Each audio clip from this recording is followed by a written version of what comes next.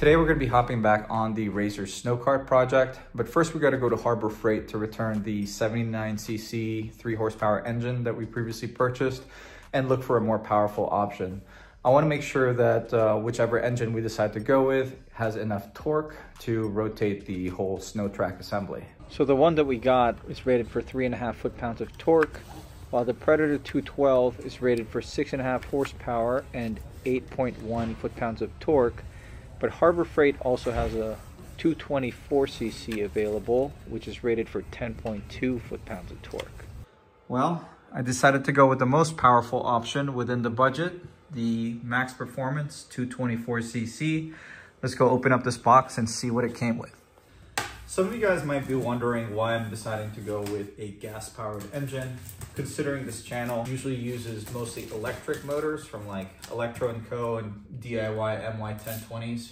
But since this is a snow kart, it's constantly going to get wet, and I just didn't want to risk frying any of the electronics. Controllers can be really expensive. The Razor Go-Kart is also super tiny. There's not a lot of space to put a battery and hide the harness and all that. So that's the main reason why I decided to go with a Predator engine. Now, if this was a regular Go-Kart that's not going to be exposed to all these elements, I might consider doing an electric one.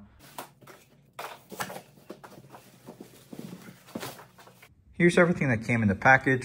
Engine pretty much came pre-assembled, though it does not come pre-filled with oil, so we got to remember to add oil in there. User manual, some extra parts, looks like a bunch of O-rings, different sizes, and these look like different size jets for the carb potentially. This is actually my first Predator motor, so I'm kind of just discovering it with you guys. Oil funnel, and this looks like a spark plug removal tool. Right here's the exhaust. Here is the intake air box. Top one over here is the choke. Bottom is the fuel check valve. This is actually the throttle. I'm gonna have to hook that up differently so it works with a cable. It's a pull start, on-off switch. I might rewire this so we have access to it on the handlebar, but I might just run it like this for the start. This is where you fill the engine oil into the crankcase. And then this engine has 4 mounting points at the bottom. And this bolt right here is the oil drain plug. According to the user manual, the Predator 224 uses 10W30. So I'm gonna go get some later on today. All right, so it did come with a couple different size jets depending on what elevation you're at. And then for fuel, it just uses standard 87 octane. So here's where we left off the other day. I removed everything that we're no longer gonna be using to make space for all the new components. And I cut some sections off to make space for the new tubing to extend the back of the frame. And right now I'm gonna go chop these up and finish tack welding it in place so we can box it in, get an idea where I want everything, and weld it all up.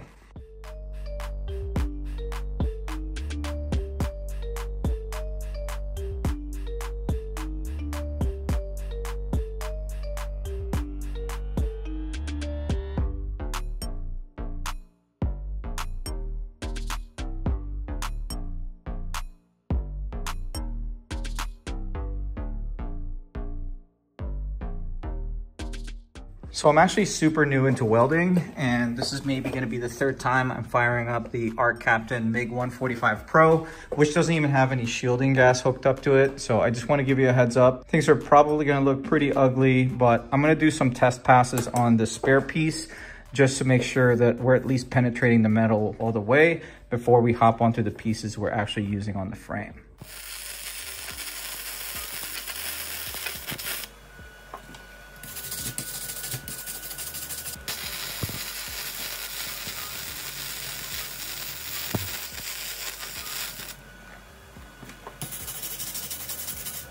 Yeah, the last one was definitely the best so far. So I'm gonna stick with these current settings.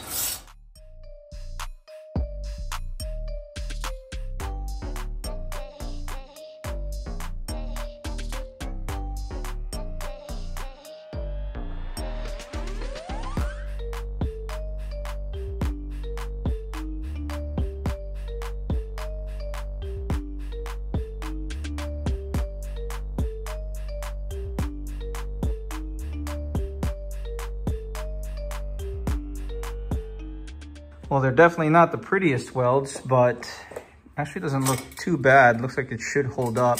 I'm gonna clean up some of the excess spatter in the surrounding areas and clean it up a little bit more with some wire brush. And then we're gonna mock it up on the frame. And I guess we're gonna start welding it in place.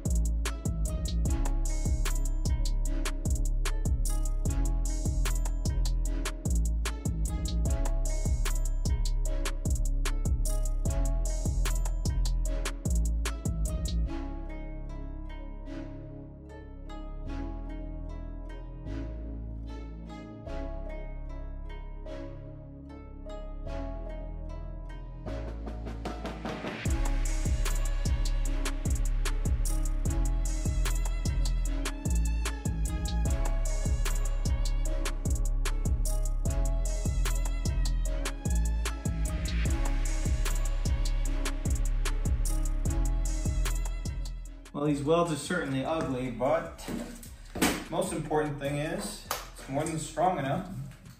My main concern was the structural integrity of the frame. Now you might notice that the whole track assembly is slightly offset to the left, about an inch, and that's just because the battery tray that I followed is offset about an inch to the left, but that's completely fine. It shouldn't affect the alignment at all as long as I have the rear axle mounted on perfectly perpendicular to the frame. And I kind of wanted it this way anyway, since the Predator motor weighs quite a bit and I'd rather have that somewhat close to the center of the chassis.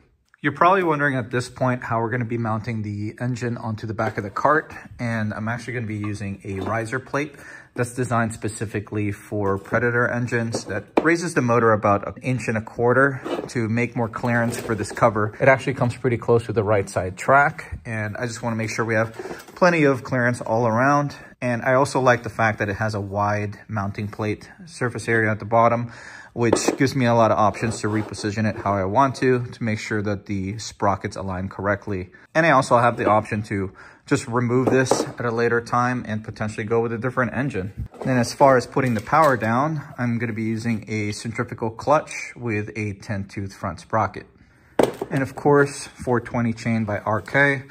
If you're interested in checking out any of these items that we're using for today's project, I'll have everything linked in the description below. So here's the general area where I'm planning on bolting the adapter to. But first, I'm probably gonna add another section of tubing right over here, just so we can drill 4 holes and bolt the plate on.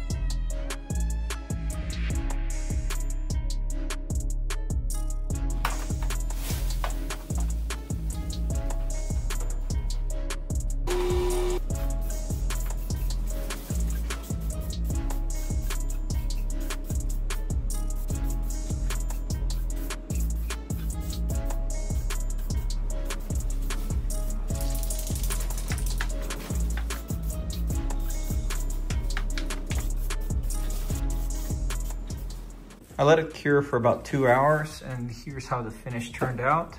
I think it actually just blends right in with the rest of the frame now. I'm just using the Rust-Oleum truck bed coating. It actually worked out perfectly. It's like almost the exact same finish as the adapter plate. Next, I'm gonna take apart the track assembly again so we can fit the new sprocket in place.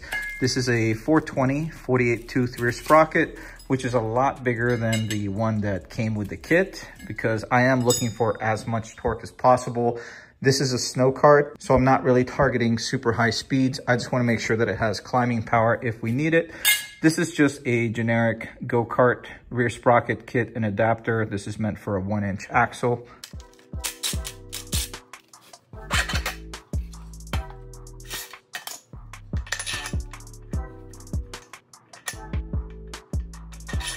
Uh-oh.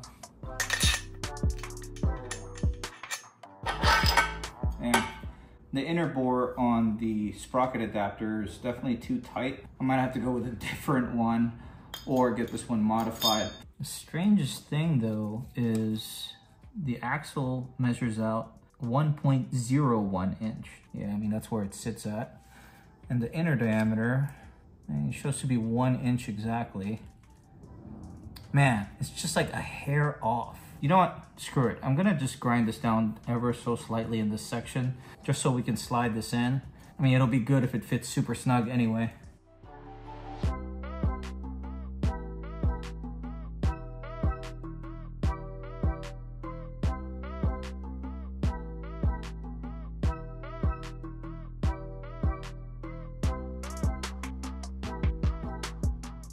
Well, now I know it's not going anywhere. It's like press fit in there at this point. I'm just gonna drill 2 shallow holes onto the axle through these holes and then screw in the dowel pins.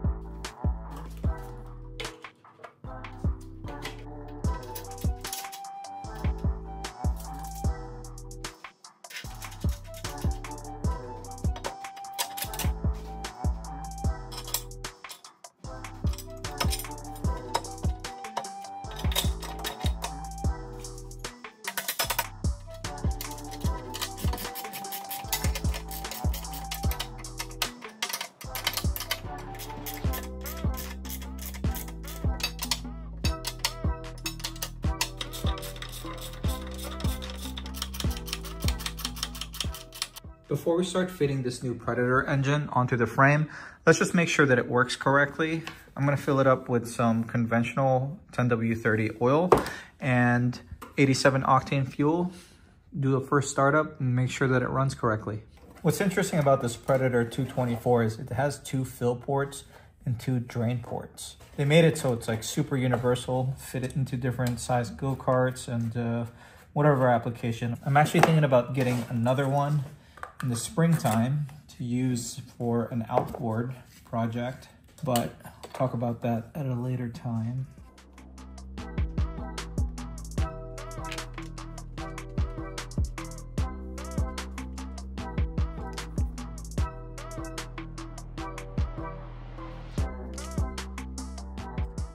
That escalated quickly.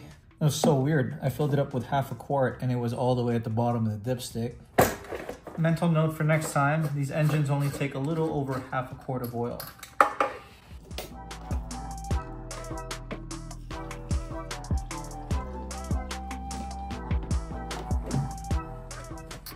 I should probably open the garage door before we continue. Right, so I'm gonna turn it on. To start, I'm gonna put the choke to the left. Fuel's already turned on.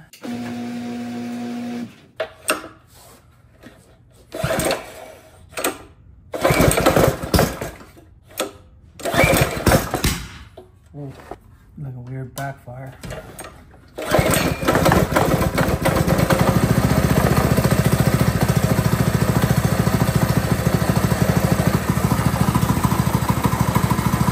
Seems to be running all right.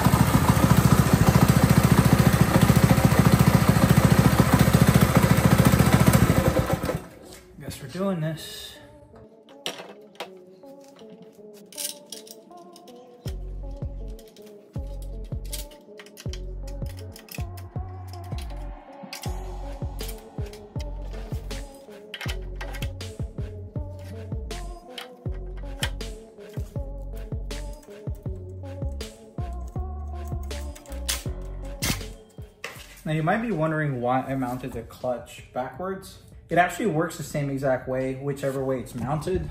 But the reason why I'm facing it this way is due to chain alignment. So you can see the top sprocket is perfectly lined up with the bottom sprocket, the way I have it positioned. If I had it flipped the other way, I would have to move the bottom sprocket pretty much right up against the frame, and I don't want to have any sort of clearance issues.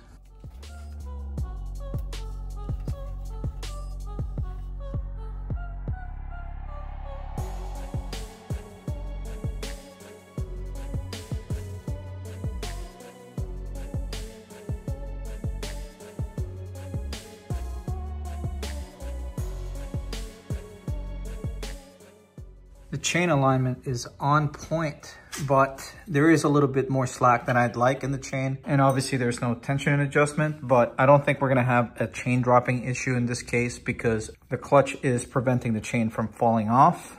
I am planning on adding a small spacer in between the motor and the bracket though, just to tighten up the chain tension a little bit more in the future. Got the cotter pins in. I'm gonna put this thing on a stand and see if the drivetrain moves with the clutch operating.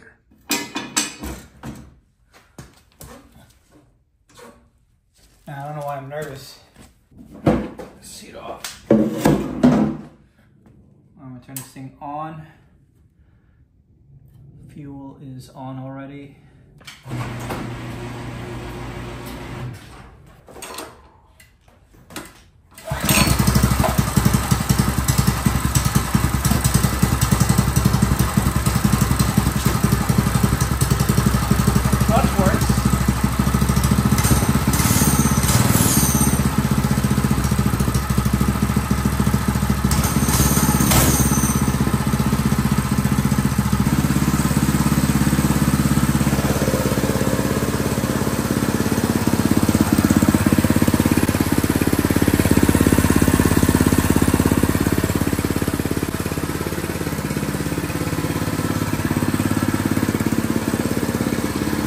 I may have had a small incident just now, but luckily we have this brand new bike that was just delivered, blocking the garage opening, and it slammed right into it, pierced the packaging, hopefully didn't damage the wheel or the suspension, and then managed to climb on top of the box and slam into the garage door. That's bent, so I might be losing my security deposit.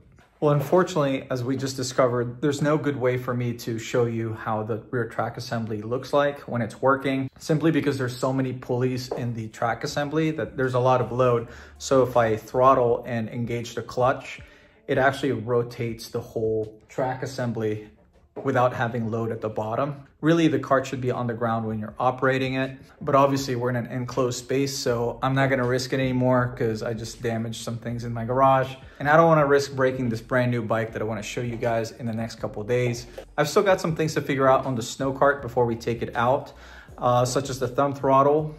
I gotta hook up a cable to the carburetor. I also wanna do a kill switch on the steering wheel. I'm not sure if I want to do brakes yet, just because I think there's enough drag on the track assemblies to slow down naturally when I let go of the throttle. But we'll find out when we take this thing out for the first time. We do have snow in the forecast this coming week in Virginia, so I'm just gonna have to wait till then to take this thing out and show you guys how it works. If you enjoyed today's video, do me a favor and hit that like button. If you like this kind of content, want to keep up with some of my projects, consider subscribing to this channel and turn your bell notification on. But this is going to be it for today. Thank you for watching.